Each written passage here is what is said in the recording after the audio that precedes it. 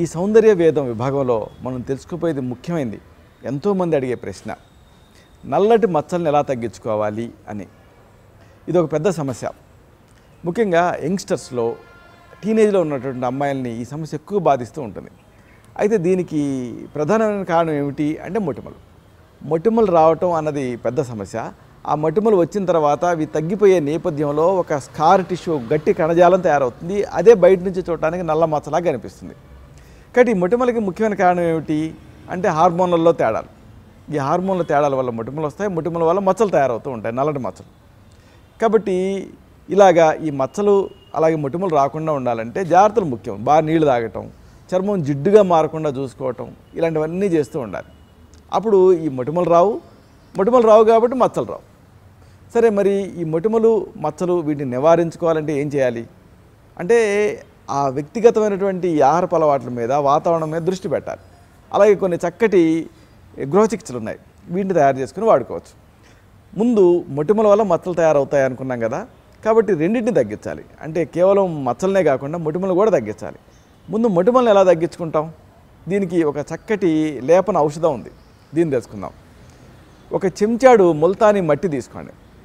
ఒక చెంచాడు ముల్తానీ మట్టి, దీనికి జీలకర్ర పొడి, దీన్ని కాస్త జీలకర్రను దోరగా వేయించి పొడి చేసుకొని ఆ చెంచాడు ముల్తానీ మట్టికి జీలకర్ర పొడిని కలపండి.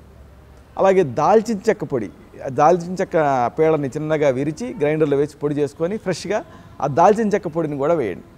అంటే ముల్తానీ మట్టికి దాల్చిన చెక్క పొడిని అలాగే జీలకర్ర పొడిని రెండింటినీ కలిపారు. ఇక తర్వాతది లవంగాన్ని కూడా కొద్దిగా వేయించి ఆ లవంగం పొడిని కూడా వేయండి. అన్నింటినీ కలిపేసేసి ఫైనల్గా రోజ్ వాటర్ జత చేయండి, బాగా మిక్స్ చేయండి. ఇవన్నీ కూడా మీరు మీ ఇంట్లో వాడుకునేటువంటి పదార్థాలే. ముల్తానీ మట్టిని మాత్రం మీరు ఆయుర్వేద మూలికల షాప్ నుంచి తెచ్చుకోవాలి. ముల్తానీ మట్టిని నేరుగా కాకుండా కొద్దిగా వేడి చేసి వాడితే దాంట్లో మట్టిలో ఏమైనా ఇన్ఫెక్షన్ ఉంటే అది మిమ్మల్ని ప్రభావితం చేయకుండా ఉంటుంది.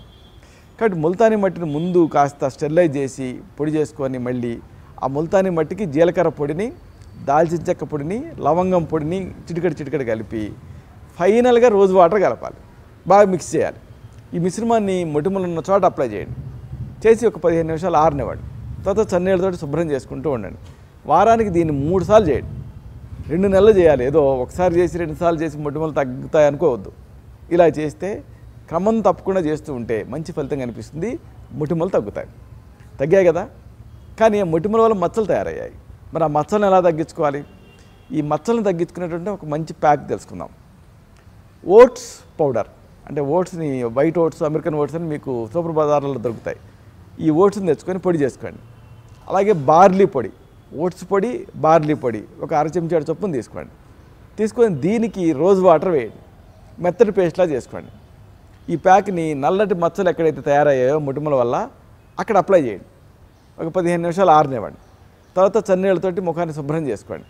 ఇలా వారానికి 3 సార్లు చేయాలి. దీన్ని కూడా అంతే, ఒక నెల రోజుల పాటు చేయాలి, క్రమం తప్పకుండా చేయాలి. దీంతో ఈ నల్లటి మచ్చల తీవ్రత తగ్గుతుంది. అయితే ఈ ప్యాక్ని మొటిమలు పూర్తిగా తగ్గిన తర్వాత మాత్రమే వేసుకోవాలి. అంటే ముందు మొటిమలు తగ్గించుకోవాలి, తర్వాత ఈ నల్ల మచ్చల కోసం ఇది వాడాలి. ఇలాగా ఈ ప్యాక్స్ని వాడాలి. అయితే చాలామంది ఏం చేస్తారంటే ఏదో ఒకట్లే ప్యాక్ అని పాలు కలుపుతూ ఉంటారు. పొరపాటున కూడా ఈ ప్యాక్స్కి పాలు కలపొద్దు.